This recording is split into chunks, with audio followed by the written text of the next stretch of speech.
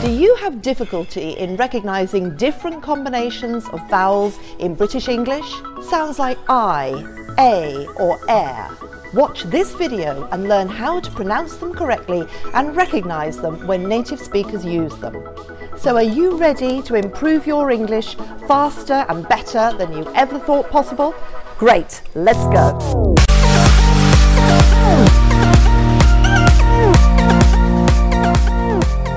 Welcome to my channel where you will learn English better like a native speaker, and welcome aboard Palm Tree Teaching English Academy. I'm Deirdre Nicholas, and for over 20 years I've helped thousands of English learners improve their English, and now it's your turn. For the very best English language lessons and a new way of learning English that really works, subscribe to my channel by clicking on the red button and the bell so you don't miss any of my twice weekly lessons. Today we're going to talk about a really useful part of pronunciation which will help your own pronunciation too. It's the combination of vowel sounds in the same syllable that makes a longer vowel sound.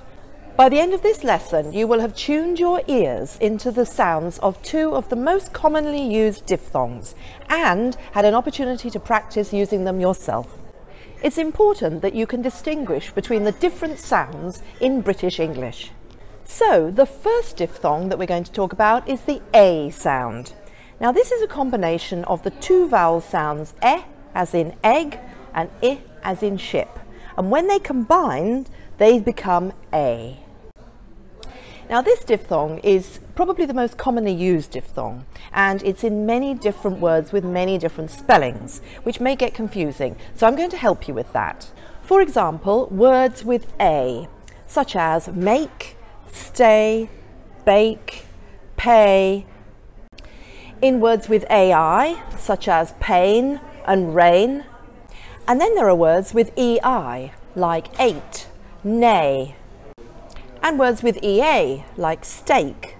So to make this sound, you start with the jaw half open and start with the E sound, and then gradually close it to become an I sound. So it becomes A, like that. So let's practice some sentences. It's a rainy day. I'm going to bake a cake today. You're crazy. You're going to eat 8 cakes. You have to pay for this steak. What's your name? I'm going straight home. Now the second diphthong that we're going to look at today is the sound O. Now this is the sound that you make when you're surprised with something, such as oh, or if you're interested in something, oh. Now it's a combination of the two sounds and o, and this creates O. It's a very British English sound. Now this is less confusing when you think about the spelling of the words with this sound, because they all usually have the letter O in them. So you've got words like go, show, though, and so therefore it's less complicated to try and remember that. However, there are a few that have a spelling with an EW, like so. It's the same sound but a different spelling. Now to make this sound, you start off in the center of the mouth, the sound moves back, but your lips are quite rounded, so it's things like don't go. Now, if you want to sound really posh, like the Queen, for example, she will make the rounded sound of the O much more exaggerated. So she might say something like, don't go. So let's practice some sentences.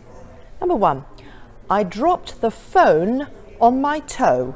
Ow. The dog chewed a bone by the rose. Don't go home. I live over there. I can show you. And this is so interesting to know. Now I've put these words and sentences below this video so that you can practice them on your own at home, or you can make up any of your others. It's quite a fun exercise to do. So I hope you've really enjoyed this video. If you have, I would love to hear from you, so please put your comments below this video.